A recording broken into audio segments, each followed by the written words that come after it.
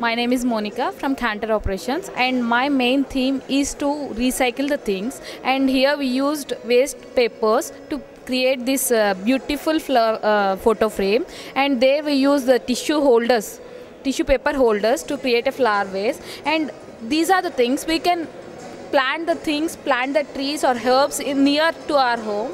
And this is the main concept, is this is the deforestation concept. And these are the trees which are already cut, and what these trees are going to resemble is stop deforestation, else you would see only e-trees. E-trees means electronic trees, means we can't get future generation cannot see the original trees. And they may be in a perception that in future they may not be a tree. And maybe there will be the future generation children will think that maybe it is an alien or what.